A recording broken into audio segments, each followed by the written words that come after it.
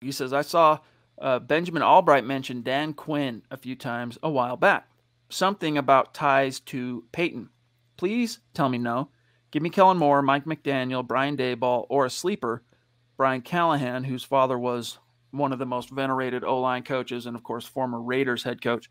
You know, Mike McDaniel is a name we don't talk about enough, but We shouldn't. Mike McDaniel is he's a sleeper option, but I just don't know that he's had enough experience under his belt in the Right. big boy responsibilities to all of a sudden be a head coach. But then again, I thought the same about Zach Taylor, and look what he's doing because he got the quarterback, right? Zach Taylor's name was Mud in Cincinnati that first year. Then he got the quarterback, and they backed off, and then, of course, he gets hurt. And now this year, Zach Taylor, because he's got the quarterback again, things are okay. But, Zach, your thoughts to this, what you've heard and what you could maybe intuit from the whole Dan Quinn ties to Peyton, all that.